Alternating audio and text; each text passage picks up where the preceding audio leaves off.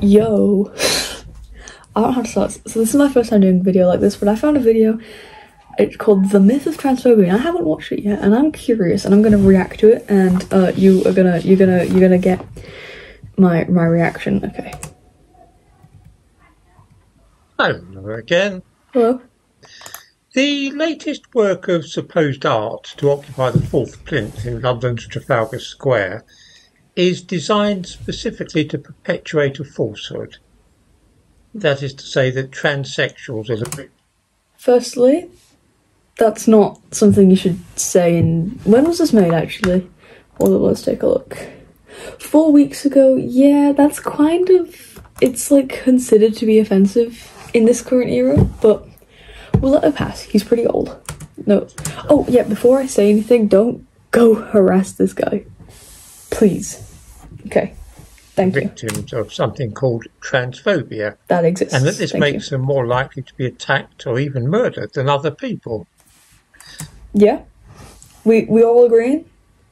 This is happening, right? Yes? Okay.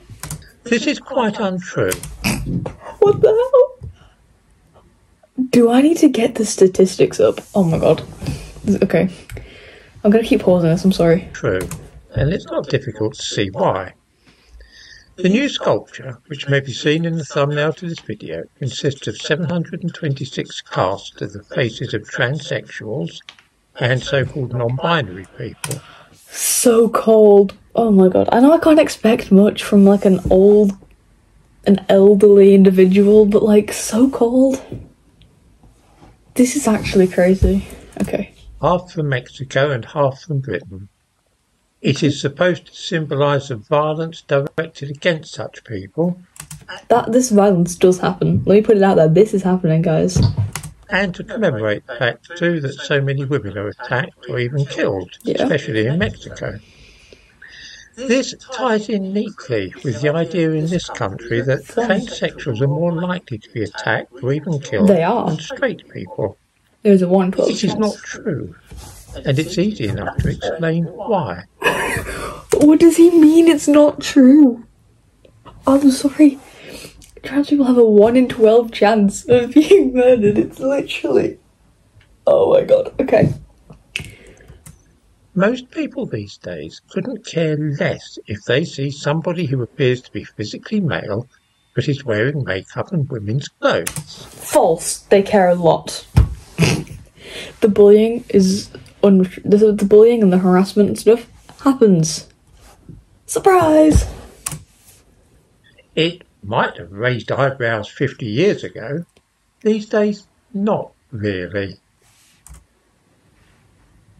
I don't say that some old dinosaurs will not mutter, "Oh, blimey," at the sight of such a figure, but they will not launch a furious attack on the individual. They do though. That's the issue here. People are like attacking and harassing and assaulting transgender people. I don't get what he means. I'm so confused. And yet, it is undeniably true that men who identify as women are more likely, statistically, to be beaten up or even murdered. Okay, so I'm so confused. He's saying that there is no such thing as transphobia, right? And the statue isn't needed. There's no reason to commemorate, like, these attacks, and the attacks aren't happening. But then he says that men who identify as women, so trans women, are more likely to get harassed and beaten. What? What the hell? So, what is going on? What's going on? You tell me. It is true that a man who wishes for his body to be surgically altered so that it's more like that of a woman can eventually obtain this treatment on the National Health. Yeah, usually after a long wait. But that's only the beginning. It's only that's only the beginning. That's only... There's more? I didn't know there was more than surgery and hormones. I didn't know that, guys. He's going to explain it to me. Of the process. Unless this person wants to go through life looking like a pantomime Dave, there are many other procedures needed to make him into a convincing female. Don't like that For phrasing. example, facial hair, it's not something most people even think about when they hear about transsexuals. Nothing is more of a giveaway for a man trying to pass for a woman than the... I don't like the use of a man trying to pass as a woman. So a woman. I'm pausing so much. Oh my god, I'm sorry, sorry. The sight of an unshaved chin. The answer is, of course, facial electrolysis. Yeah. To remove the average grown man's beard entirely, around 150 hours of electrolysis would be required. I don't believe that. About 5 to 15 minutes.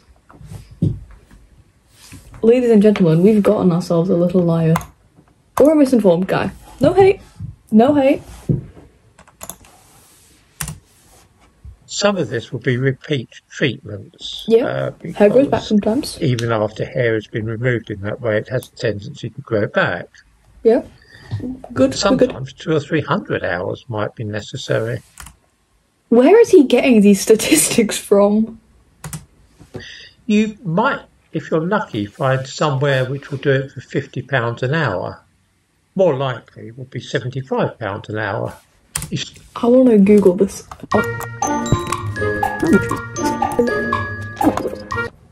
Okay, yeah, that one's probably about right. 450 to 600.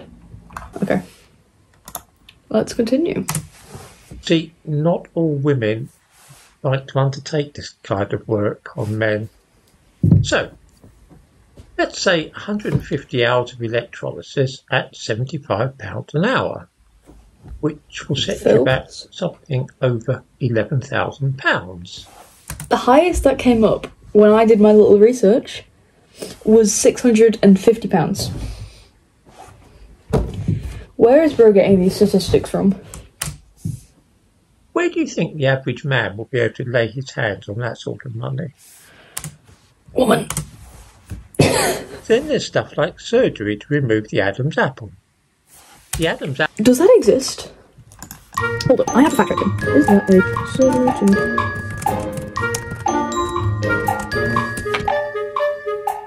Okay, yeah, that exists. Had to be sure. Apple, you know, that prominent part of the man's throat, is a dead giveaway. Not really. Lots of biological women have. And any man who wants to pass as a woman will have to get rid of it. The technical name for this is a thyroid shave. You did it. That's right. £7,000. I'm not going to fact check that because that's probably about right. Now factor in speech therapy, make the voice higher and softer. Not many people do speech breast therapy. Augmentation, a nose job, a new wardrobe, and so on. We are soon talking 20, 30, or £40,000.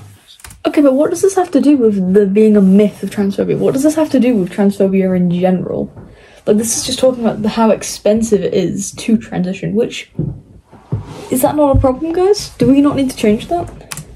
And this is just for the extras, even after you've had what used to be called a sex change operation. Used to be. How do viewers think men finance all this? Women. How would they lay their hands on that sort of amount of money? They work! Many of them turn to prostitution. What?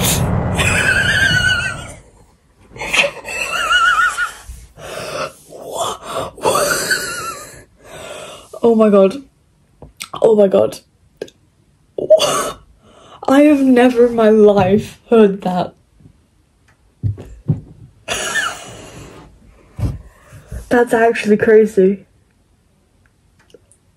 Okay, let's continue.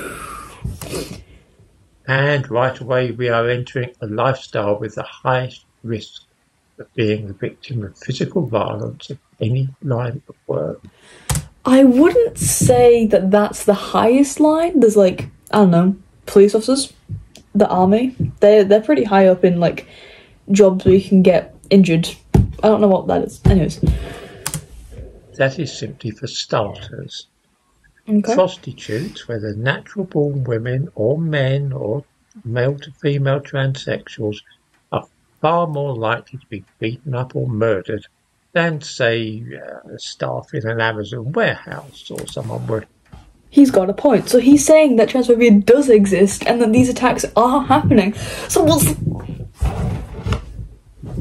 the point of this video if he's saying, he starts it by saying it's not happening, and then he goes on to prove every single reason why it is happening.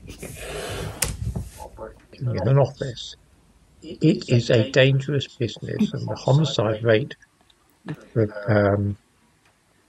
prostitutes is at least 30 or 40 times higher than for any other profession. Why are we talking about homicide? Who hurt this man? Since many of the men seeking to change sex go on the game to raise money before they've had any surgery, they try to limit their services to activities short of full penetrative sex. Jaw dropped. Where is he getting his information? What dark web is he? I don't know what's going on anymore. They don't really want it to be known that they have penises. The risks here are absolutely enormous, because if a male client discovers at some stage that he's actually walking around with another man, violence is almost inevitable. Violence is almost inevitable. He said it here first, guys, with a video called The Myth of Transphobia. Trans violence is almost inevitable. What's going on? I'm sorry. I need to calm down. This, then, is why the figures for transsexuals being the victim of attacks are so astronomically high. Okay, yeah. Because those who choose to go on the game are almost certain to be assaulted. These assaults are not an inevitable consequence of being a transsexual, though. What are they a consequence of? If he's talking about how high the rates are for trans people getting assaulted, then he's saying the trans people getting assaulted, it's not because they're trans. What are they getting assaulted for? What's going on? They are rather the result of a lifestyle choice made to raise a lot of money in a house. So, where's he getting the information that every trans person who needs to raise money is a prostitute? What's going on? Okay, we're fine. Hurry. I have a great deal of sympathy for such people, but it is absurd to pretend that something called transphobia plays any role at all in the matter.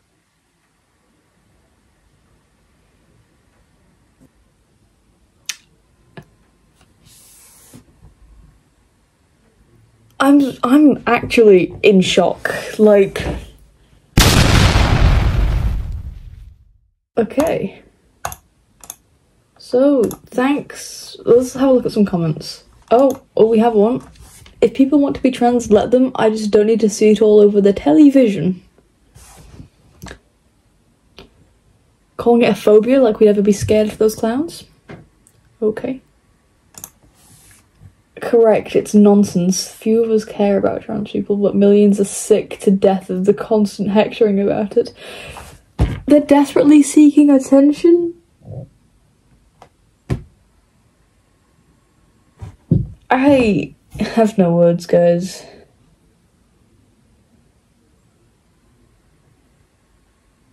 I give up on everything. Thanks for watching. Again, please don't go, like, interact with that video. Do you like this kind of content? I like making it. I like yelling at people who annoy me through a screen, and I enjoy sharing my opinion. Bye!